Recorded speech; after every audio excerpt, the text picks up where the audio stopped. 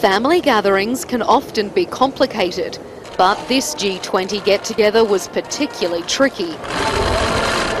So much so, the leaders opted not to stand together for a traditional family photo, a clear sign the G20 isn't united on multiple fronts, particularly Russia's war on Ukraine. Being responsible here also means that we must end the war.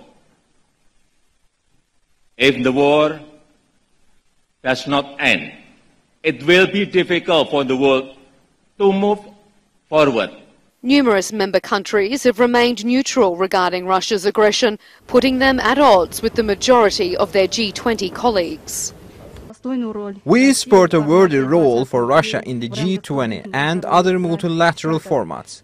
We believe that nobody has the right to deprive Russia of its reasonable right to participate in multilateral formats.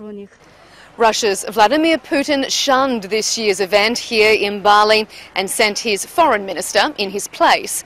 By contrast, Ukraine's Volodymyr Zelensky made his G20 debut, addressing leaders via video link. We respect the rules, and we are people of our world. Ukraine has always been a leader in peacekeeping efforts, and the world has witnessed it.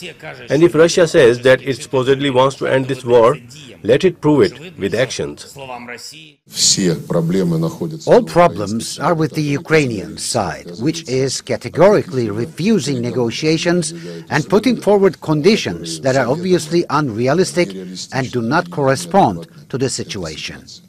China's president is making his return to the world political stage after a 2-year absence, rebuilding diplomatic ties during numerous sideline meetings. As we manage these challenges, we need to work towards a stable, prosperous and peaceful Indo-Pacific. Instead of tackling their challenging global agenda, it seems day one was more focused on the G20's internal affairs. Melinda Nusafora, TRT World, Bali.